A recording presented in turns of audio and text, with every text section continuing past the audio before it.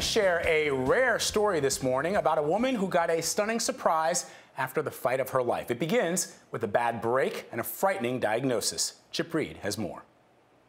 When Doris Crippen broke her arm in May, I laid there for 24 hours before I was found, and I thought I was going to die. The diagnosis was even more devastating. She had COVID-19, a risky proposition for someone who's 73. COVID is something I never want to ever get again. But the bitter pill became easier to swallow when Doris met her medication aide, Bev Borrow, at this rehab center outside Omaha, Nebraska. When you first saw her, what went through your heart and your mind? I just couldn't believe that she was actually here. It's like, oh my God, I think this is my sister. Crippen doesn't hear very well, so Borrow picked up a whiteboard. And then I showed it to her. And it says, is your father Wendell Huffman? Mm-hmm. And you showed that to her.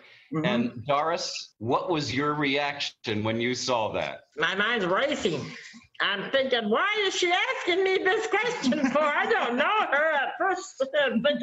But she did look kind of familiar. Familiar, it turns out, from 53 years ago. The last time I seen Beverly is when I rocked her in my arms.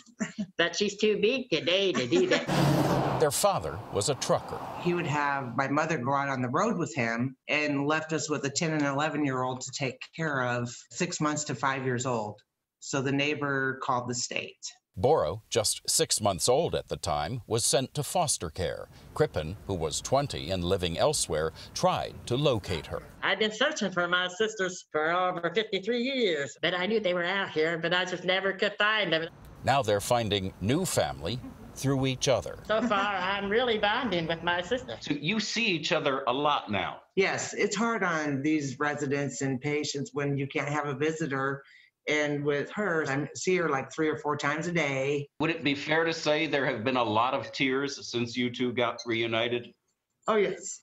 And now a new chapter in this sister act. I can't wait till when I can get out and I can go spend some time with her and meet her husband and meet her children. Oh, it's going to be amazing.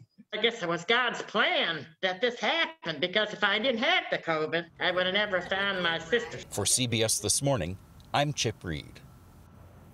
What a reunion, Vlad. What a reunion. I love it when she said she looked kind of familiar.